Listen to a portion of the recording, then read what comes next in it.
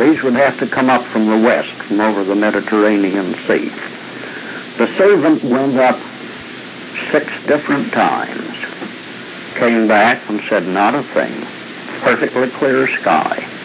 Each time Elijah sent him back, go on up and watch. And the 7th time he came back and he said, I see just one little cloud, looks about the size of a man's hand.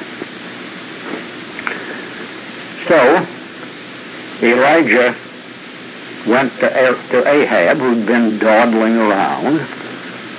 He never did have resolution enough to get busy and do anything, and he was still standing around. And Elijah urged Ahab to ride fast to the town of Jezreel, or the storm would cut him off. So Ahab and his chariot whipped the horses and started back for Jezreel, and Elijah ran the whole distance ahead of Ahab's chariot. Now, when he was by himself, Ahab, who never had a good thought or impulse in his life, at least, weakling though he was, could be persuaded to take these steps. And when he saw the results that came of them, he was impressed. So he went home and told Jezebel, and there was a regular volcanic eruption in the palace when he told Jezebel about this, because she wasn't the weakling that he was, although they were equally evil. She sent word to Elijah. She said, may the gods do so to me and more also, if I haven't made your life like one of these prophets of mine by this time tomorrow. And she meant it. And remember, she was boss. She could send the army out after him. So it was time for Elijah to move on again, to flee for his life. Now remember, during the 3 years, they were trying to get hold of Elijah to murder him, because the drought had come, as he had said. There shall be no rain nor dew these 3 years, except as I give the word. So every neighboring kingdom received messengers saying, is Elijah in your kingdom? If he is, hand him over to us, or we'll make war on you. Well, Elijah fled first to Beersheba, in the extreme south of the kingdom of Judah. But he knew that even there he wasn't safe from Jezebel's vengeance. So we went out into the desert and lay down under a bush, and he was ready to give up. He said, Lord, I alone am left of thy prophets, and they are seeking my life. I'm not better than my fathers. Now let me die. But he went to sleep, and during the night an angel woke him up, and there beside him the angel had placed food and drink. And Elijah ate and drank and went back to sleep. And a bit later that night the angel woke him up again, and again beside him the angel had placed food and drink, which Elijah used. Now, beginning the next day, Elijah made a journey of 40 days on foot, all on that same food and drink, to Mount Horeb. That was the mountain on which Aaron died during the Exodus. To this day, the Arabs call it Jebel Harun, the Mount of Aaron. It's in the mountains of Edom, close to Petra. So, on this desolate, rocky mountain, Elijah finally found a cave and went in and sat down. And then he got a demonstration of what God's power really is. That it's exercised usually in other than spectacular ways. There was a terrible windstorm, Then there was an earthquake, and after that a fire. But Yahweh was not in any of these. Then it says a still small voice spoke to him. What are you doing here, Elijah? And he said, they have killed all thy prophets but me, and they seek my life. Well, that's all that was left, to do the will of God. But God found it sufficient. He didn't need big armies. So Yahweh commanded Elijah to go back, and he gave him 3 specific projects to do, though as a matter of fact, Elijah only completed one of them, and his successor, Elisha, completed the other 2. God told him, go, return on thy way to the wilderness of Damascus, and when thou comest, anoint Hazael to be king over Syria, which he did not do. And Jehu, the son of Nimshi, shalt thou anoint to be king over Israel, which also he didn't do. And Elisha, the son of Shaphat of Abel-Maholah, shalt thou anoint to be prophet in thy place. And that one he did. Elisha, God is salvation, was out plowing in the field on his father's farm.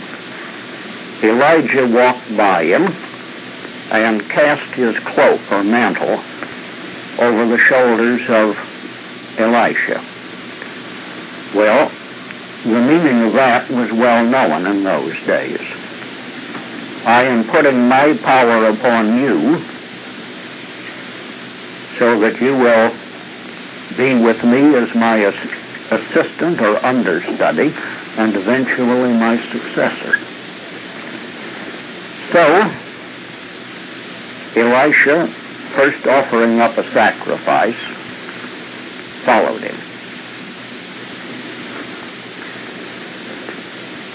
Now you remember when the people of Israel were on the march, and just before they entered the promised land, God gave them very clear and specific instructions. He said, the people who are now living in this land, these various Canaanite peoples, you are to exterminate absolutely. You are not to leave one person, man, woman, or child, alive of them. So you aren't going to have integration. Now, as to the other nations who are outside the land that I am giving you, don't you make aggressive war upon them. But if they attack you, you give them a lesson that's going to last for generations. In fact, if need be, you just proceed to kill off the whole male population, which will reduce their warlike qualities quite noticeably. Well, you can say one thing about our people. We have one virtue, if you may call it that, and that is consistency. We never fail to violate God's instructions. And that's what they did. And Ahab was no exception to the rule. Now he had been twice attacked by Ben-Hadad, the king of Syria. And twice with the armies of Israel he defeated Ben-Hadad. And the second time he captured him. And Ben-Hadad expected the fate that normally befell the loser in that sort of a battle, that he'd have his head lopped off. Instead of which, Ahab spared him and made an alliance with him. Well, for that, Yahweh gave judgment that the disaster which Yahweh had intended to bring upon Syria and Ben-Hadad would in punishment come instead upon Ahab and Israel. And if you want a parallel in our own generation, What about Mr. Nixon's sellout to China and Russia? The more it changes, the more it is the same. We do the same evil things for the same wicked motives, and then we're surprised when we get the same judgments. Well, Ahab's wickedness wasn't entirely over yet. Near Ahab's palace lived a man named Naboth, who had a vineyard there. And Ahab wanted to add it to his palace grounds. But Naboth refused to sell. Remember, under the laws of God, you could not permanently sell the family homestead. You were only authorized to sell temporarily under sheer necessity. You got in debt so that the only thing you could do to raise the money to pay off your debts was to sell the family homestead. But remember, you could only sell it until the next year of Jubilee, which couldn't be more than 50 years away, and might perhaps be next year. Well, Naboth was, for some odd reason, in the kingdom of Israel, a man loyal to Yahweh and believing and obeying his laws, so he refused to sell.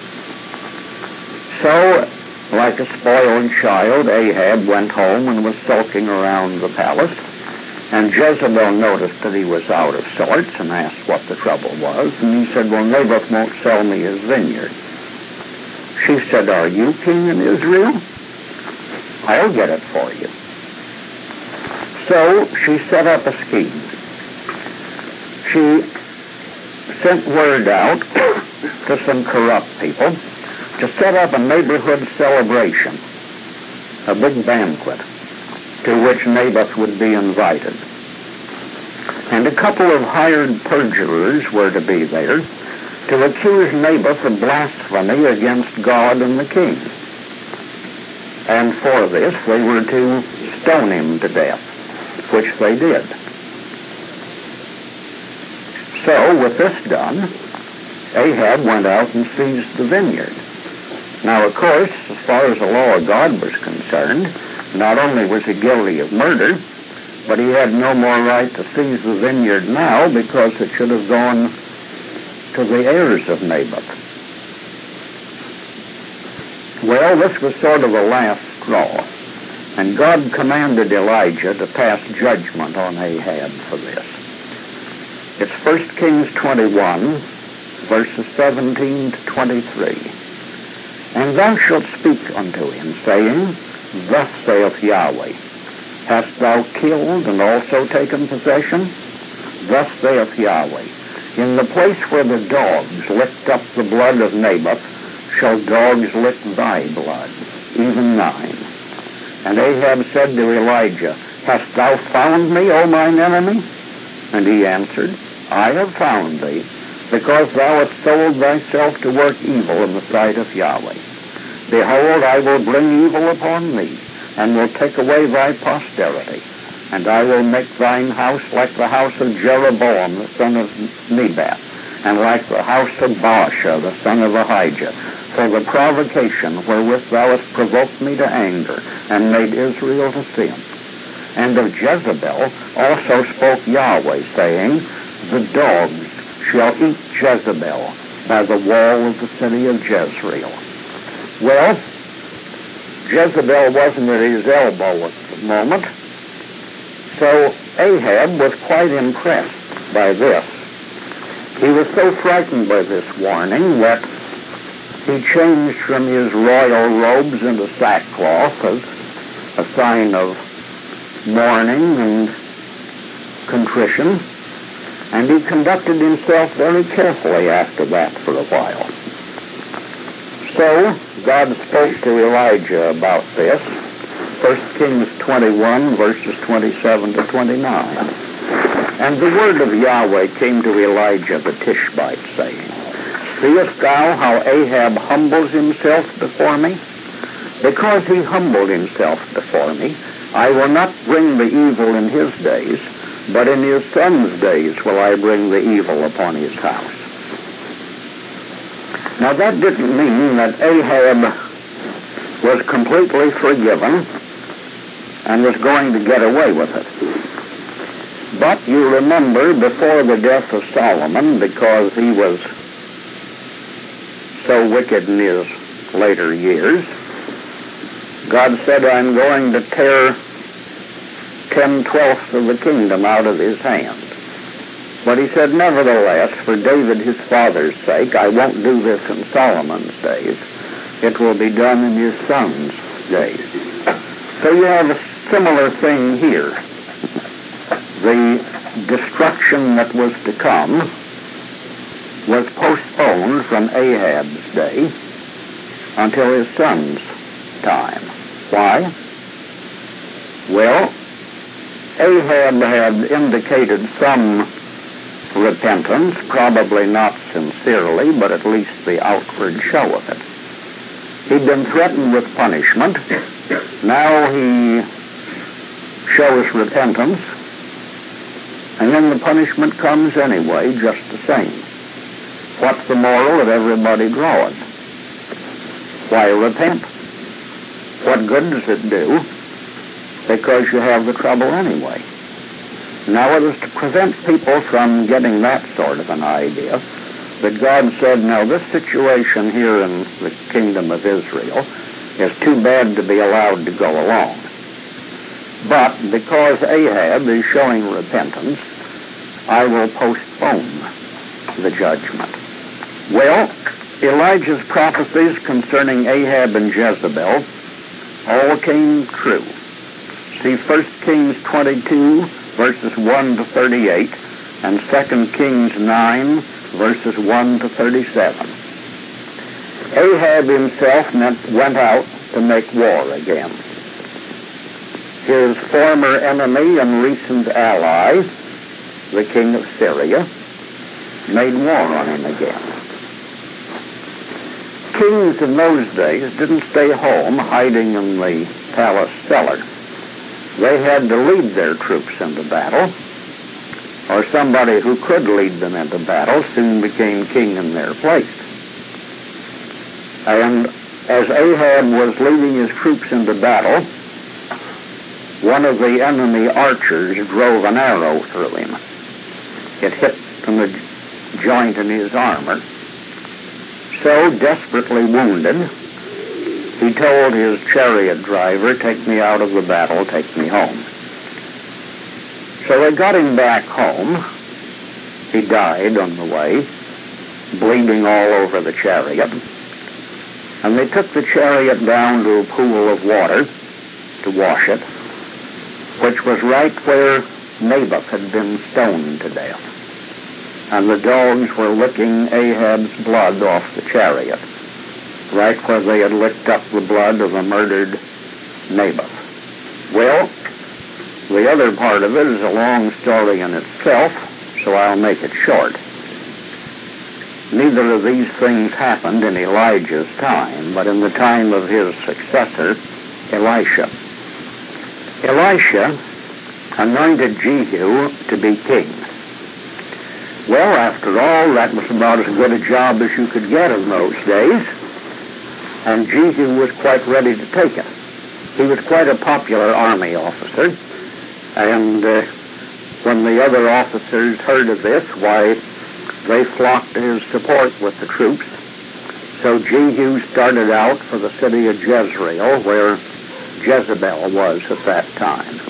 He took the city, and as he came in, at the head of his troops, Jezebel in the upper story of the palace leaned out the window to make some sarcastic remarks at him. Somebody said that etiquette indicates that you shouldn't insult the hangman while you're mounting the scaffold, because he can adjust the knot so the rope hurts more. And that was the sort of advice which Jezebel should have had. Jehu wasn't taking much of that from Jezebel. Some of the servants were looking out the upper story windows too. So Jehu said, "Who's on my side?" So some of them indicated they were, and they threw Jezebel out this third-story window, which caused the results you might imagine. Well, Jehu and his troops went in, took over the city, made sure that he had the administration securely in his hands. And then he said, "Oh yes, there's Jezebel's corpse out there. Somebody go bury her." But by the time they got there, her skull and her hands were all that were left. The rest of her body had been eaten by the dogs. So just as God had prophesied through Elijah, the dogs ate Jezebel. This happened, though, as I say, under Elijah's successor, Elisha. For a time, Elisha followed with Elijah as sort of understudy, as you might say. Now, when God had told Elijah, "You go anoint Elisha to be your successor," that was telling him, well, you're not going to be around very long yourself. Finally, somehow the word came to Elijah, "You are about at the end of your life now." And he didn't know exactly how it was to be, but he wanted to be alone. Perhaps he had been told that he was going to be translated without going through the experience of death. But he tried to be alone for it. First he told Elisha, "You wait at Gilgal here while I go on to Bethel. I have to go there." Elisha said, "No, I won't leave you." So they both went to Bethel. Then Elijah said, "Well, you wait here at Bethel because I have to go on to Jericho." Elisha said, "No, I'm not going to leave you." They went to Jericho, and again Elijah said, "You wait here. I've got to go out into the desert across the Jordan." And Elisha said, "No, wherever you go, I'm going." Well, here was the flowing river to cross. Now you remember that the river was stopped for a time when the people of Israel were to cross the Jordan to enter the promised land. Elijah got the same results. He rolled up his mantle, his cloak, and struck the water with it, and the flow stopped, and soon there was the dry stream bed that they could walk across on, and then the flow of the river resumed. Well, they both knew, of course, that this was to be the end of Elijah's career. And Elisha said, "I want a double portion of the Spirit that is upon you." Now that is something easy to misunderstand, and at one time I misunderstood it myself. I thought Elisha was saying, "I want twice as much of the Spirit of God as you have." But that wasn't it. Remember how the property was divided upon death? The oldest son received a double portion. If there were 4 sons, for example, the property was divided into fifths. The oldest son got 2/5, and each of the other 3 got 1/5 apiece. So Elisha was saying, "I want a portion showing that I am your heir and successor." Elijah said, "Well, I don't know whether I can give you that or not." In other words, that's up to God. He said, "If you see me as I am taken, it will mean you have your request. If you do not see me as I leave, then you do not receive it." Well, there suddenly appeared a chariot and horses of fire. Again, the atomic fire of God, the terrific energy that shows itself in this tremendous radiance. And it came between Elijah and Elisha, caught up Elijah, took him upward into the sky, and vanished. So that ended the career of a great prophet. Now a brief career, possibly 5 or 6 years at the outside. A man who left no writing, but a man who did a job at a time when philosophical discussions were not needed as much as doing something about it. And you remember that in the book of Malachi, God says, I will send you Elijah the prophet before the coming of the great and terrible day of the Lord. This again is the time when philosophical discussions don't seem to produce much result. And it's going to be time for the man who has both the courage and the ability to do something about it. Now, we were told, of course, that John the Baptist was a partial fulfillment of that. It said he came in the spirit and power of Elijah. It didn't say he was Elijah. And God doesn't say, I will send you somebody else, but with similar power to what I gave Elijah. He said, I will send you the prophet Elijah before the coming of the great and terrible day of the Lord. Well, now we know that that day hasn't yet come, but we know that it's awfully near.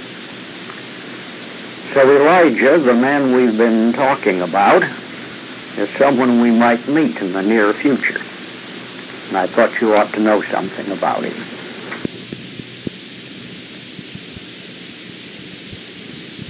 My subject today is, God give us men. It has been said that history repeats itself, and in explanation of this, it has been said that those who will not learn the lessons of history are condemned to relive it. Over the centuries, we have gone through this dismal and bloody process many times, and only by the mercy of God have we been saved out of the dangers incurred by our own stubbornness and stupidity. We are again in a time of deadly peril, where only men of courage and faith can lead us. It is a time when men of little faith think that we must compromise with evil, abandon our principles, accept much of evil, in the hope that this will postpone the time when we must accept all of evil. We have witnessed the sorry spectacle of two political parties competing to see which could sell out its honor the cheapest in order to buy minority group votes at the expense of the majority. But all history clearly demonstrates that compromise with evil never brought anything but more evil. Nations are not saved by cowards or weaklings, but only by those with the courage to follow where God leads. There was a similar time 28 centuries ago when the same faults brought the same dangers to our ancestors. About 925 B.C., Ahab and his wife Jezebel came to the throne of the kingdom of Israel. Ahab and Jezebel brought in the priests of Baal. In the deadly parallel, in our own times, Roosevelt declared that many of his best friends were communists, and he put them in places of power in our government.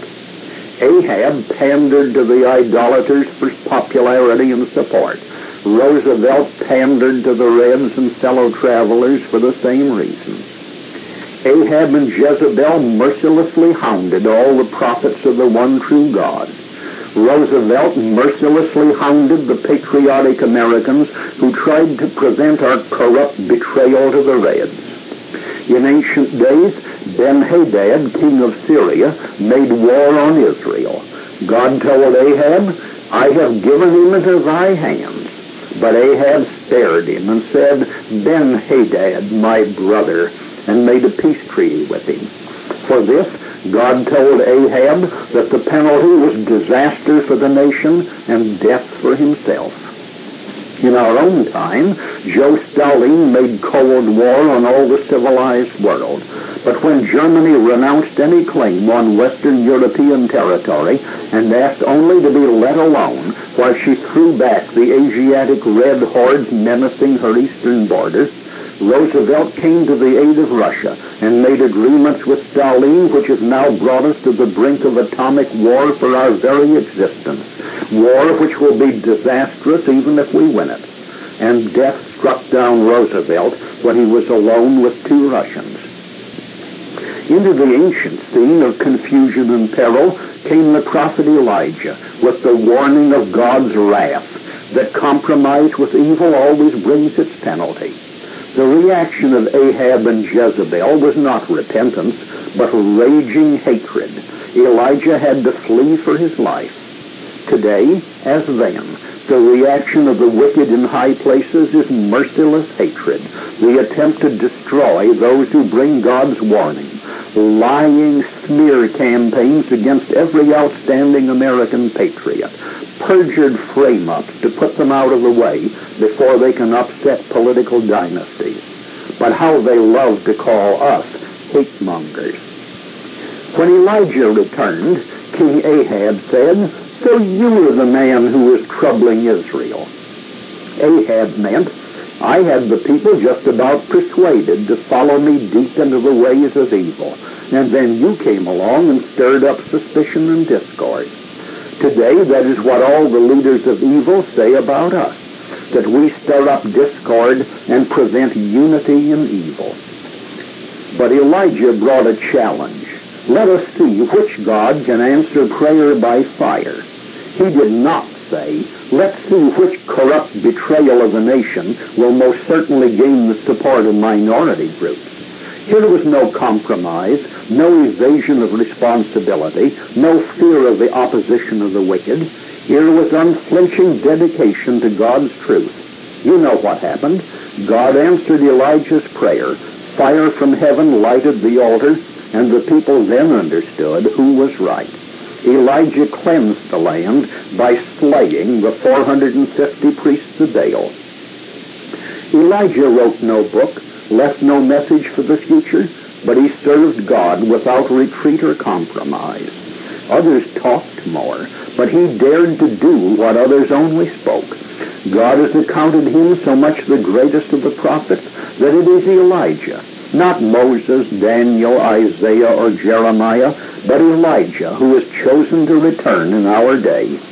In the book of Malachi, God promised, "Behold, I will send you Elijah the prophet before the coming of the great and dreadful day of the Lord."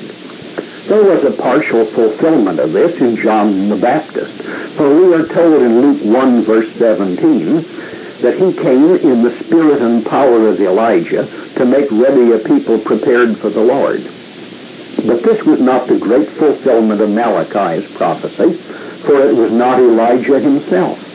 Though John had the spirit and power of Elijah, yet Elijah's companion, Elisha, had a double portion of that spirit. John's partial fulfillment was to make ready a people prepared for the Lord at his first coming, but that was nowhere near the great and dreadful day of the Lord. Now the day of the Lord is very near, and again there is need of Elijah to make ready a people prepared for the Lord at his second coming, when he comes to reign as King of kings and Lord of lords forever. How can we face the return of our God when most of our leaders are again wondering whether 30 pieces of silver aren't worth more, after all, than loyalty to him? How can we say we are seeking first the kingdom of God when right and justice are trampled underfoot in the scramble to seize the supposed rewards of expediency? When we are still ruled by the same evil cliques who, for their own sinister purposes, sold our brothers of Eastern Europe into slavery to Asiatic communism, and who today conspire to betray Formosa, Germany, and France, ostensibly to gain the goodwill of Mao Zedong and Nasser, of Sukarno and Brezhnev. How can we invite our God to come for any purpose but judgment upon us? Before he comes, we must again have Elijah cleanse the land. We need many Elijahs. Elijah had courage. There were arrayed against him all the great men of the land, but he was not silent for fear of offending them. Elijah was not afraid of the smear treatment, even from the king himself, but he boldly exposed the wickedness in high places which threatened the nation's existence. Elijah fought corruption in high places. Today, who dares expose treason even in the other political party? Elijah didn't think we needed unity and harmony with evil. He saw that only destruction can come of that. Elijah didn't pussyfoot and use mealy-mouthed evasions to avoid offending those who can't stand the plain truth plainly spoken. He warned of the disastrous consequences of all appeasement of evil, even though it brought him the bitter hatred not only of the leaders of wickedness, but also of the lazy masses who just didn't want to be disturbed. His following was small, only 7,000 men, but these were enough to restore the nation. Can't we find 7,000 honest men today? The Bible has told us what to do in times such as these. Isaiah 58 verse 1 gives the first instruction. Cry aloud, spare not, lift up thy voice like a trumpet, and show my people their transgressions, and the house of Jacob their sins. The prophet Amos, chapter 5, verses 14 and 15, gives us hope. Hate the evil and love the good, and establish judgment in the gate. It may be that the Lord of hosts will be gracious unto the remnant of Joseph. And Paul promises us triumph in Philippians 1, verse 28. Never be scared for a second by your opponents. Your fearlessness is a clear omen of ruin for them and of your own salvation at the hands of God. Today we know with certainty that the great and terrible day of the Lord is almost here. The final conflict in which all the world, nations and individuals alike, will be forced to get off the fence and take sides, either with good or with evil. The struggle is truly one of life or death. Never were the forces of evil more determined, more desperate, more vicious. When Elijah was carried up to heaven without experiencing death, his companion and successor, Elisha, picked up his mantle. Striking the waters of the river Jordan with it, he cried, "Where is the Lord God of Elijah?" We need not ask that. Today the question is rather, where are the Elijahs of the Lord God? Send us the power, O God, that the land may be cleansed, and a people prepared for the coming of the Lord God.